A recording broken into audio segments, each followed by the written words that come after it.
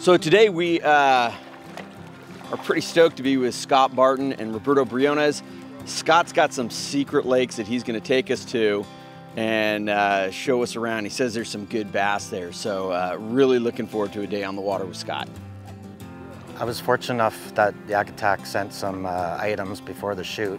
Roberto and I installed them on the kayak the night before the shoot, and the transducer arm was just awesome. It really cut through the water, very little drag. The rod holder is solid, loved it. Gear tracks, these items were all new for me, and well, I love them. God, these things just bulldog you so much. This is a slob, dude. This is a slob. Here we go. Wow.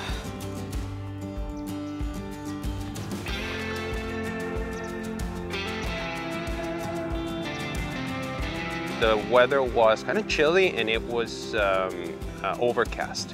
As soon as the sun came out, it was peeking through. We had some windows of sunshine. That's when the fish started biting, so it was actually cool to see that.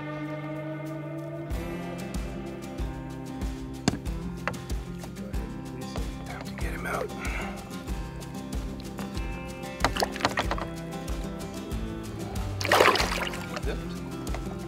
Strong release. It was close. It was this close. Now I got to deal with this. Moral of the story is, bring in it. They've had a little bit early cold weather here. So it seems as if in the mornings the fishing's been a little bit off and picked up later on in the afternoon. And that's exactly what happened on this day. So my friend Scott says, cast the line near the little bobber thing, a little piece of wood with the plastic on it, and you'll get a pike every time. Every time. So I cast there. I've been here a few times this lake, and every time I cast there, I get this very same fish. His name is George. George is a bass, a largemouth bass, not a pike. So there you go, say hi to George.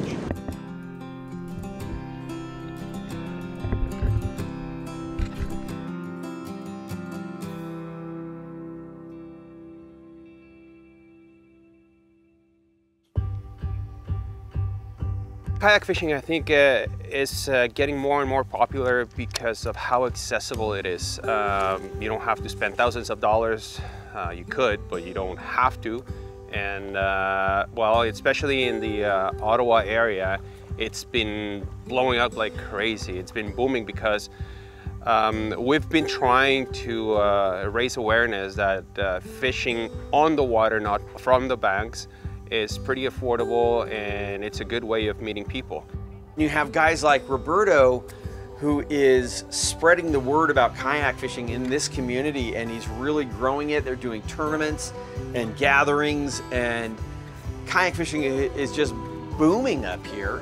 And there's just so many different places, and the kayak really is the perfect vessel to fish so many of these hidden lakes. Like when you're dragging your kayak into a spot, the kayak's perfect. You can't get a boat in there. So they've started to embrace that up here, and it's really cool. There was this one spot, transition between rocks and a little bit of grass. That's when that's where I threw my drop shot, and there it was.